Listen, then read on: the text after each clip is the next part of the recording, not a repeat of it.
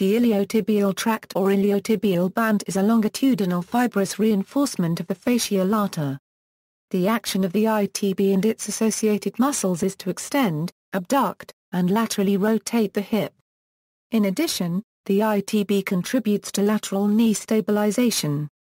During knee extension the Itb moves anterior, while knee flexion moves the Itb posterior.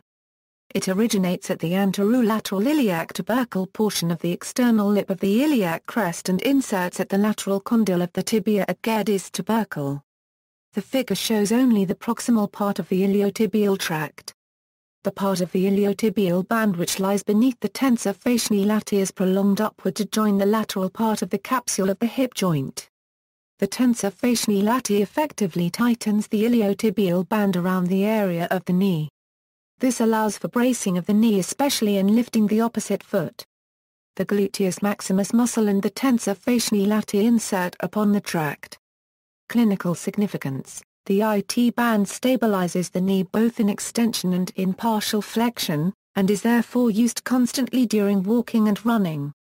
In leaning forwards with slightly flexed knee, the tract is the main support of knee against gravity. Iliotibial band syndrome is a common thigh injury generally associated with running. It can also be caused by cycling or hiking.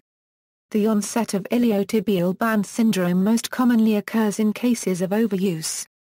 The iliotibial band itself becomes inflamed in response to repeated rubbing on the outside of the knee or swelling of the bursa between the bone and the tendon on the side of the knee. Itb syndrome can also be caused by poor physical condition, lack of warming up before exercise, or drastic changes in activity levels.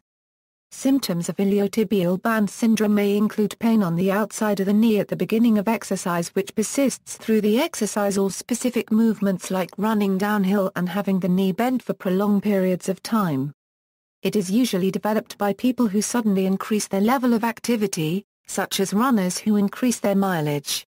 Other risk factors for ITBS include gait abnormalities such as overpronation, leg length discrepancies, or bow-leggedness. Itb syndrome is an overuse condition of the distal Itb near the lateral femoral condyle and at Gerdy's tubercle. The most vulnerable range of knee flexion for this condition is at 30 to 40 degrees. This is where the Itb crosses the lateral femoral epicondyle. Postural function: the IT band is of critical importance to asymmetrical standing. The upward pull on the lower attachment of the IT band thrusts the knee back into hyperextension, thereby locking the knee and converting the limb into a rigid supportive pillar. References: this article incorporates text in the public domain from the 20th edition of Gray's Anatomy. 1, Carnes, M. and Visiak, N. Quick Reference Evidence-Based Conditions Manual, 3rd edition. Professional Health Systems Incorporated, Canada, pg. 240-241. 2, Evans P. The Postural Function of the Iliotibial Tract. Anna Kolserg-Engel 1979 Jul. 61, 4, 271-80. PMC 2492187, 3, Saladin. Anatomy and Physiology, 7th edition. McGraw-Hill PG 347, 4, Akatho V, Still Pesquet, Lento P, Gonzalez P. Iliotibial band syndrome.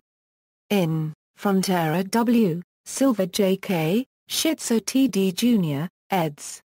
Essentials of Physical Medicine and Rehabilitation, 2nd ed.